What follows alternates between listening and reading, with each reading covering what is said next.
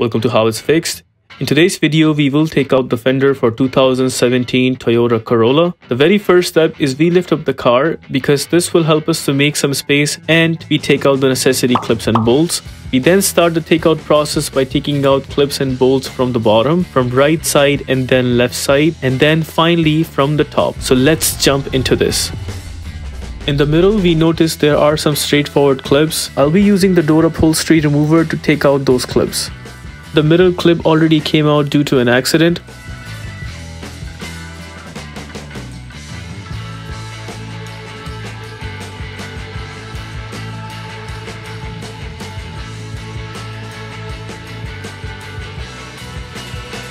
We need to turn the tire to take out 2 screws from the mudguard.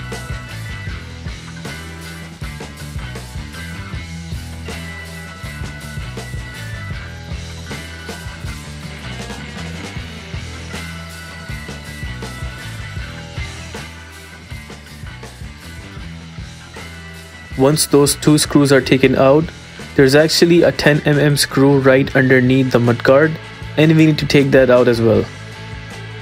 Once mudguard is taken out, now we need to take out the clips attached between the fender liner and fender.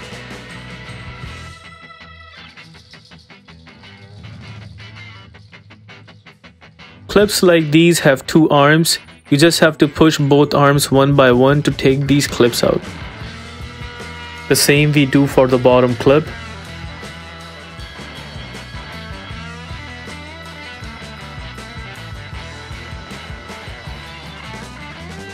This guy came out with a slightly different approach.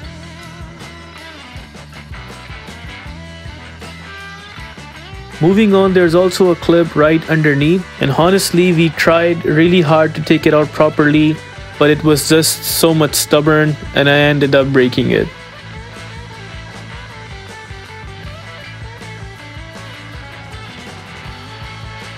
Since we are already taking a look at the bottom, might as well take out those 2 10 mm screws attached with the bottom of fender. For some reason they have really thick paint on them, so make sure you really push hard to take out those 2 screws.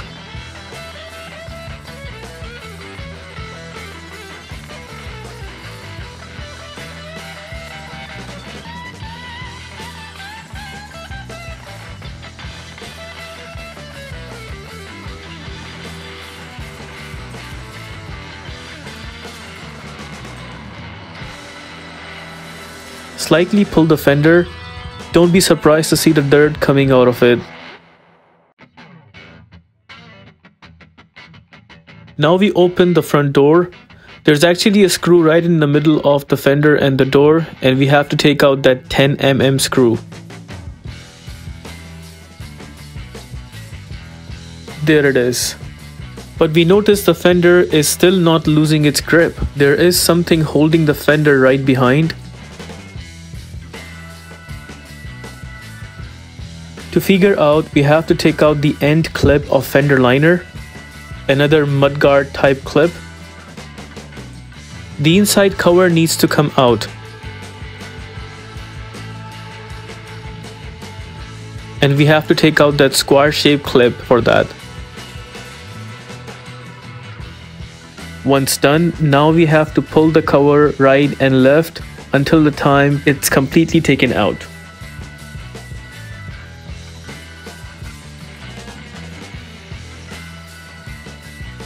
There we see one 10 mm screw hidden, and we have to take it out.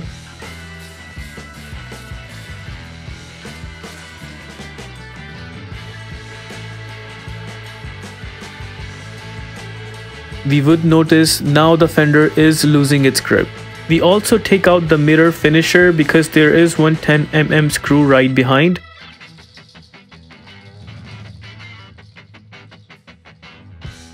Now we jump on to the left side.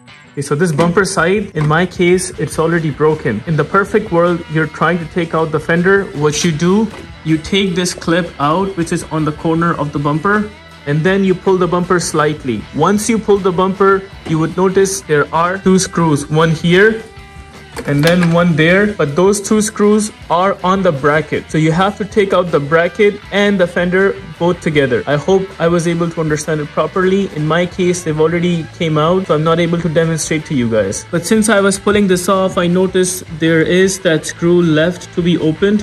I don't know if I can show it to you properly. Yeah, it's right there. So I need to take that screw out. I'll be putting my arm inside and we'll be taking it out with 10mm wrench. So I tried multiple times to take out that screw, but that screw is actually turning out along with that bracket. Reason why, that plastic bracket is actually broken. Yeah, there's no way it's going to come out. Since the plastic bracket is actually broken behind, so there's no point of taking that screw out. Now we jump on to the other screw, which is right underneath.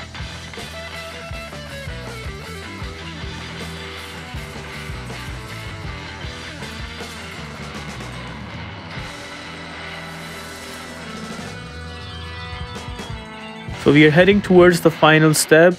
We open the hood and take out the necessary 3 screws from top of the fender.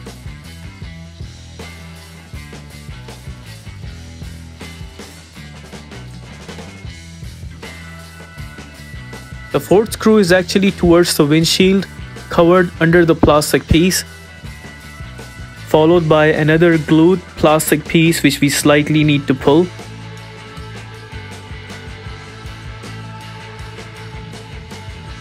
There you would notice the final 10mm screw which we need to take out. All screws are taken out. Now we gently pull the fender.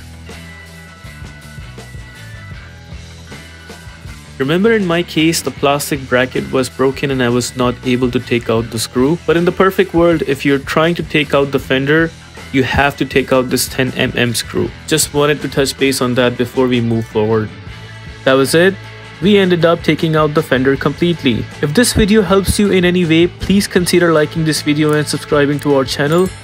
Here's the section for our other DIY videos. Feel free to take a look at them and I'll catch you in the next video.